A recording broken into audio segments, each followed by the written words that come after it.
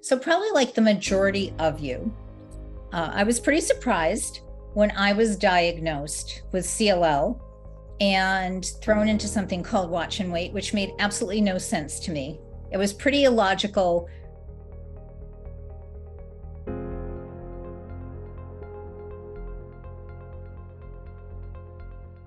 The doctor said to me, he walked in. I had no clue there was anything wrong with me. And he said, "You have the C word, but it's the best you can have." Doesn't that kill you when they say that? Nothing made sense to me that how anything with cancer could be the best. And then he told me that he'd see me in 4 months and then I'd be fine. So all of this was pretty illogical to me, having to grasp all of this at once and understand.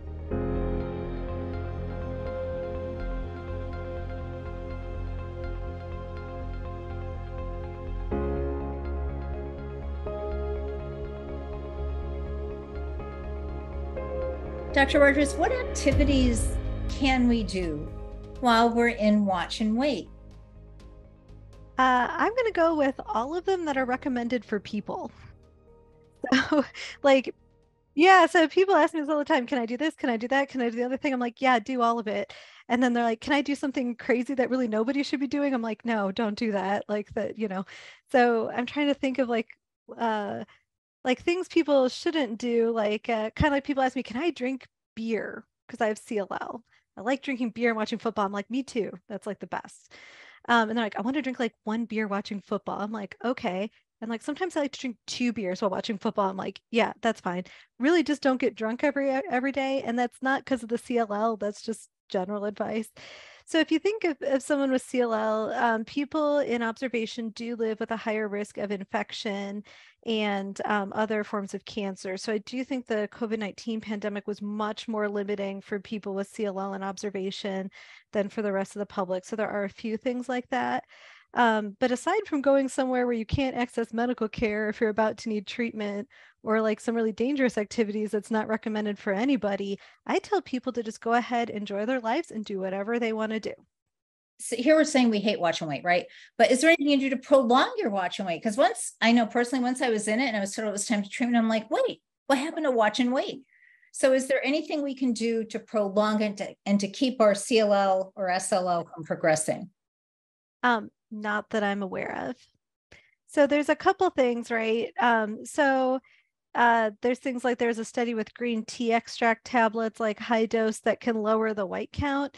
But I don't know that there's any data that really help people live longer or really prolonged watch and wait. It's probably like a mild treatment, right? So it's like doing a natural treatment instead of like a pharmaceutical treatment. There's things that I'm sure help people in general, like you were saying you did some things to like make sure you're fit and rested and eating healthier. So those things can make people feel better and be better with their overall health, but I don't know of anything people can do specifically to increase the amount of time before they need treatment. So what does the green tea do then? I mean, because this is something that I don't know if there was a study, as you said, and it was like an urban myth for a while, and then the study appeared. How much is it that do you even know how much it is you would take and what do that? Well, also, I'm just laughing because everyone asked me about this, and I actually strongly dislike the flavor of green tea. I don't have CLL, so it's not an issue, but people are like, you get in these arguments in clinic where it's like, my wife wants me to drink green tea for my CLL. I'm like, do you like it? And he's like, I hate it. It's like the worst thing I've ever had in my life. I'm like, okay. So, I think some of these things too, you got to be careful because the burden of doing it can be a lot. And when people start doing supplements that really don't have a certain medical benefit, and I will point out supplements are not regulated by the FDA, so you have no idea what you're buying, you can spend a lot of money and get side effects from supplements that might not actually help you at all and likely won't.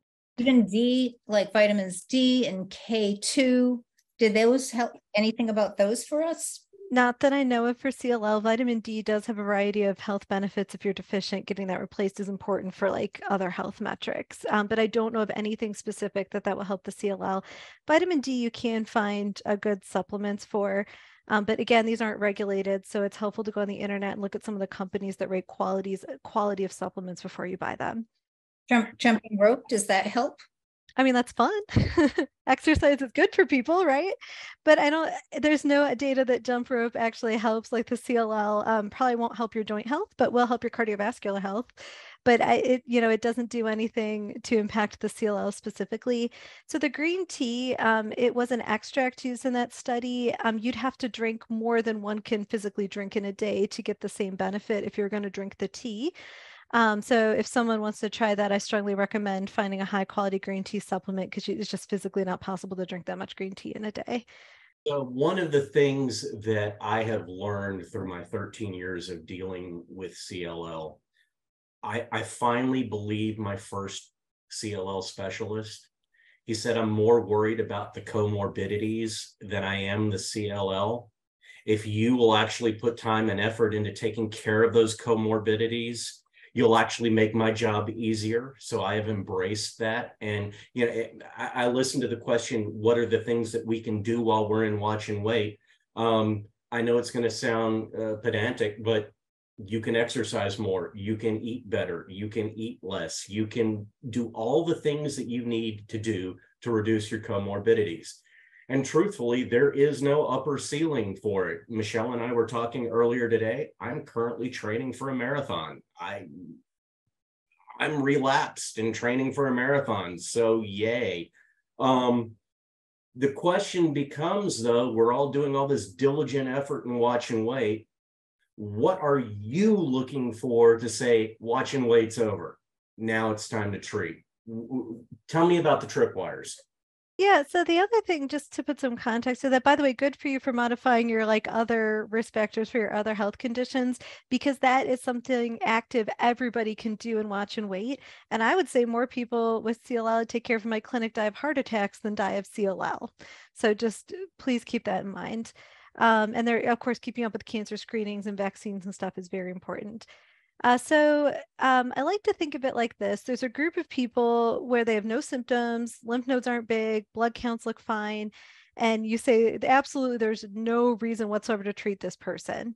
And there's no cutoff on white blood cell count where you need to do treatment. I do think if you get above 400 or 500, usually other reasons develop, and that's about time. But there's no cutoff like, oh no, my white count hit 50, we need treatment. That's not a thing.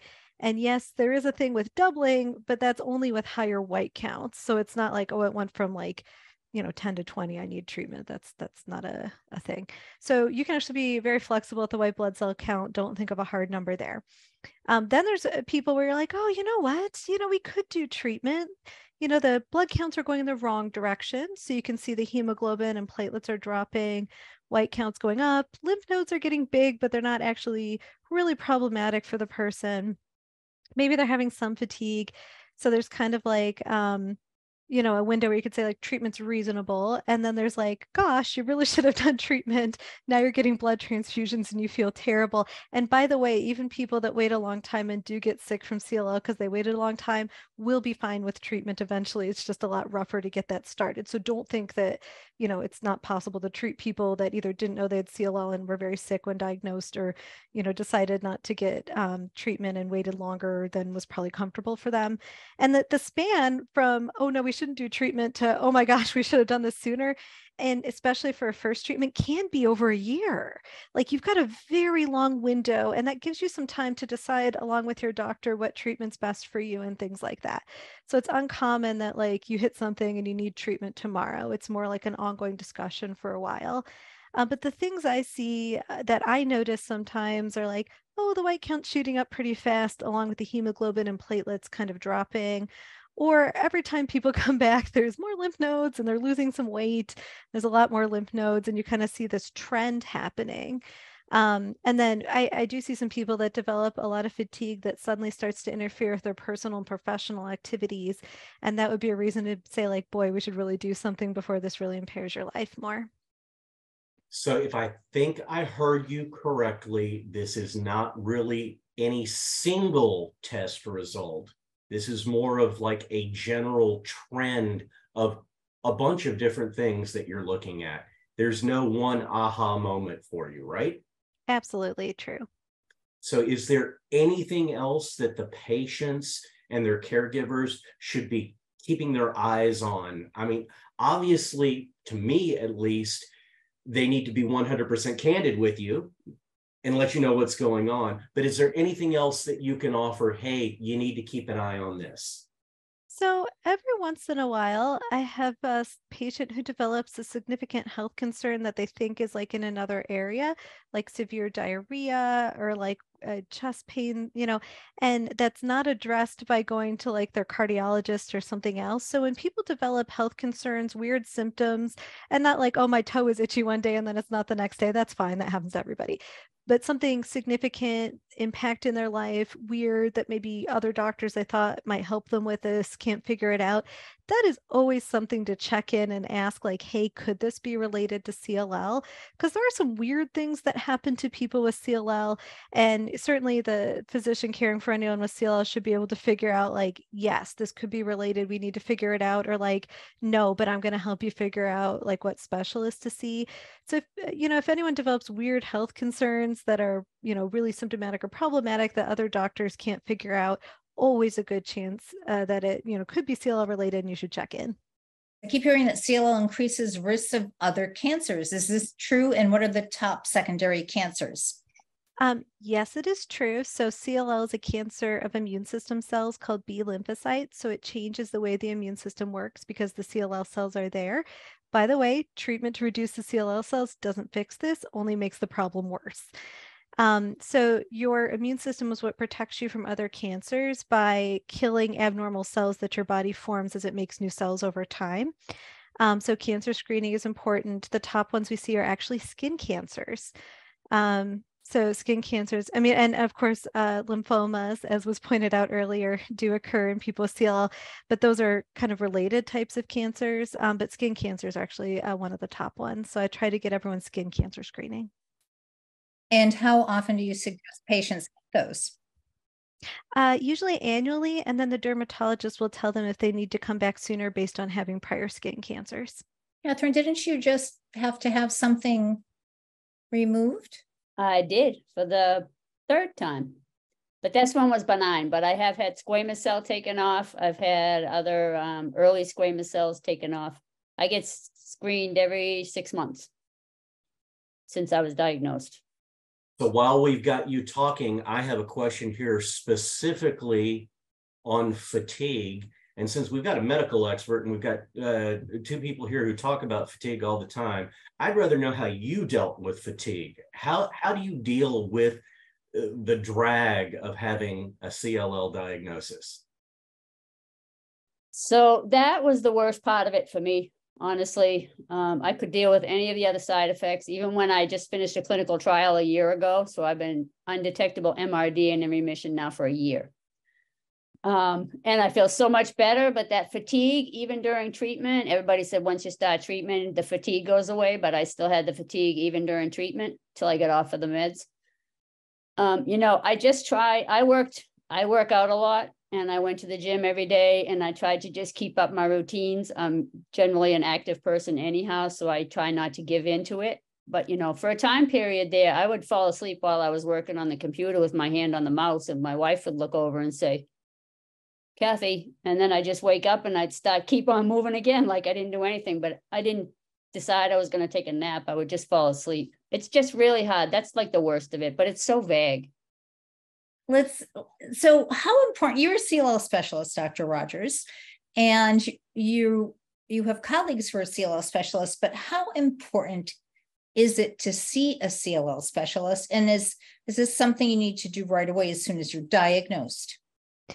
It's actually an individual decision. There are some reasons that people actually definitely need to see a CLL specialist.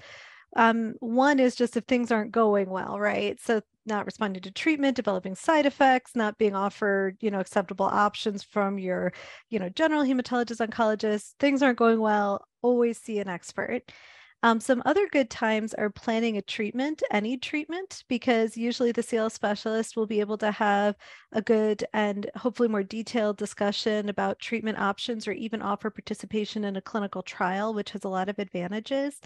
But this doesn't always have to be done at the time people are diagnosed, just because, if you're in watch and wait and you're happy with what's going on, it doesn't mean you have to run out and see a CLL specialist right away, especially if you don't live near a CLL specialist. And then I guess at diagnosis, one of the main reasons to see a CLL specialist is to get questions answered and to learn about CLL, which I think benefits all people. Most people do want to learn more about it, but there's a group of people that cope by putting CLL from their mind, and they can certainly delay seeing a CLL specialist until there's a reason, like needing treatment.